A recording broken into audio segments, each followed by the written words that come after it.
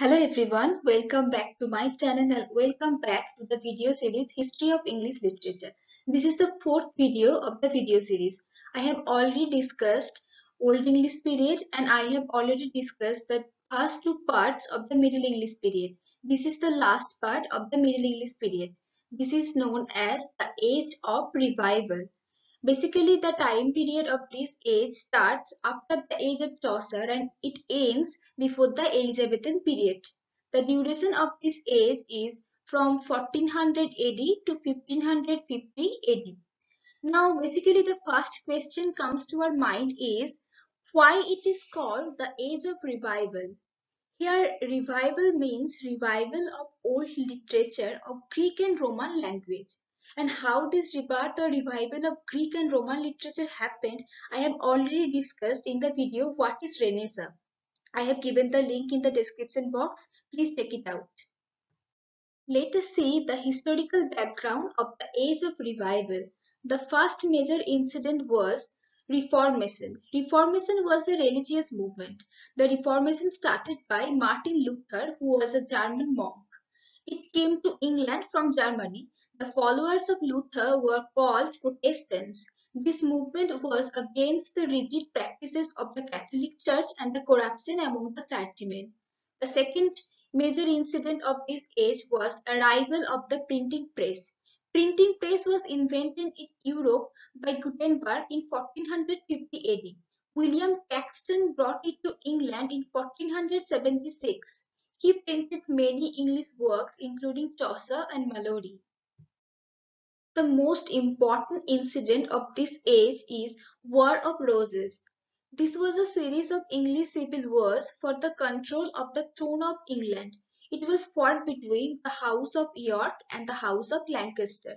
The symbol of the House of York was white rose and the symbol of the House of Lancaster was red rose. For this, the war was known as War of Roses. Henry Tudor, also known as Henry VII, defeated and killed Richard III. Thereby, the War of Roses came to an end. Henry Tudor from Lancaster dynasty married daughter of the York. So their son Henry VIII had the blood from both Lancaster and York. So the people of England became very happy. With Henry VII, peace returned to England. He also encouraged education. Then Henry VIII, who was the son of Henry VII, became the next king. He is well remembered for his 6 marriages to get a male child because according to them the female child are of no use. So it was Henry VIII who was responsible for bringing the Reformation to England. He fought with Pope over the divorce. He declared himself the supreme head of the church in England through the Act of Supremacy. After Henry VIII, his son Edward VI became the king at the age of 9. It was during the reign of Edward VI, England became a Protestant country for the first time. Then Mary, the first daughter of Henry VII, became the next ruler. He reinstated Catholicism and executed many Protestants. For that, she is called Bloody Mary. Then finally in 1558, Queen Elizabeth became the Queen of England and thus became the golden period of literature, which is known as the Elizabethan period. Despite being a Protestant, she allowed both Catholics and Protestants to live in peace. Now let us see the literary works of this age. Development of Bible. In 1450 AD, Johannes Gutenberg published Gutenberg Bible, which is the first printed Bible. William Tyndale translated the Hebrew and Greek Bible into English. Before Tyndale, Wycliffe also translated Bible in English in 1381, but it was banned. The Age of Revival showed growth in drama, which was a preparation for the Elizabethan period. There are main 4 types of drama. The first one is mystery plays. These were based on stories of Bible. The second one is miracle plays. This focus about the life of saints. The third one is morality plays. These are the allegorical plays that promoted virtue. Everyman is an example of morality play. The last one is interludes.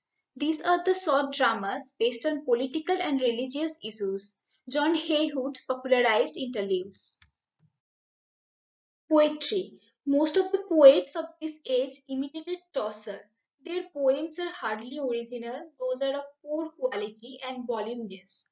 Major poets of this age are John Skelton, John Lydgate.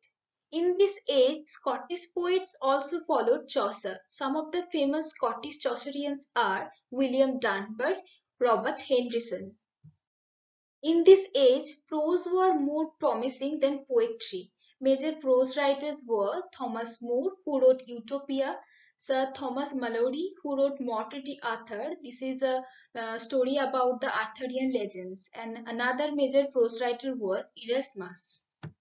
From this age, women also started writing. The first major women poet is Christian de Pizan. She was the first woman to take writing as a career. This is really inspiring to think that a woman in 15th century showed the courage to take writing as a career. The second important woman poet is Marguerite Kemp. And last but not the least is Julian of Norwich.